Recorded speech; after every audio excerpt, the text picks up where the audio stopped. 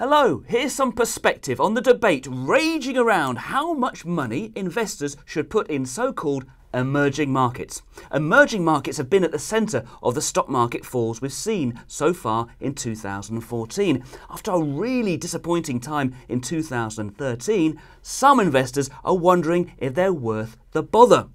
The thing with emerging markets is you really need to take a long-term view to make investing in them work. Investing in Asia, Latin America, Africa and Eastern Europe was never going to be easy and was always meant to be a decades-long game. The argument in favour was to get in early to the development of countries as diverse as Brazil, Russia, India and China and a host of other smaller countries. But of course, emerging markets are renowned for their political and economic turbulence. They have a history of crises and upsets, at least 8 in the 20 years leading up to the current malaise. This makes emerging markets high risk. They plunge, but then they bounce back. If you can stomach the ups and downs, the returns on your money can be good. For example, over 10 years, emerging markets have beaten the developed markets of the US, UK, Europe and Japan by a mile. But over the last 3 years, their performance has been poor. Emerging markets have failed to participate in the post-financial crisis rally in the way developed markets did. That's annoying if you've a lot invested in emerging markets, but bear in mind it's the relative performance of emerging markets that's bad. In absolute terms, investors in global emerging market funds have lost around 12%. That's not good by any means, but it's not disastrous either.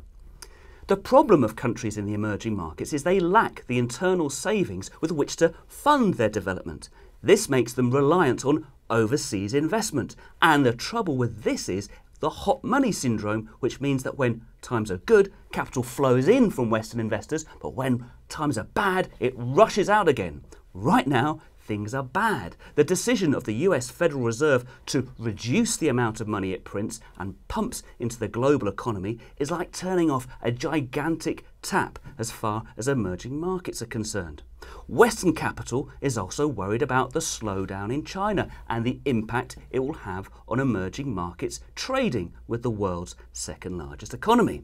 As the hot money retreats, it creates a vicious circle for emerging markets. Their currencies fall as Western investors disengage. This makes imports more expensive for their citizens to buy, which pushes up inflation, which in turn makes emerging markets even more unattractive to overseas investors. One response is for countries to raise interest rates to fight inflation, but this threatens to slow down their economies. It's a tough bind. The solution espoused by Western capital is emerging markets should implement reforms to make their economies even more market-friendly and boost exports so as to improve their balance sheets. But with elections happening in Brazil, Indonesia, India, South Africa and Turkey this year, those moves might not happen soon. Nevertheless, the tide might turn again in favour of emerging markets quicker than you might think. Emerging markets are in stronger financial shape than in previous crises and owe less money to foreign lenders than at any time since the 70s. Having fallen for 3 years, emerging markets now look good value compared to developed markets.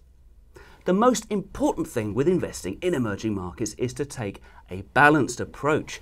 This chart gives a useful guide to how much professional investors put in emerging markets. It shows that even if you're a keen internationalist, and not everybody is, just over a third of your money stays in the UK, while Asia might account for 10% of your investments, with other emerging markets taking just 3%. It's just a guide, but what it means is that while you shouldn't write off emerging markets altogether, you shouldn't go overboard on them either.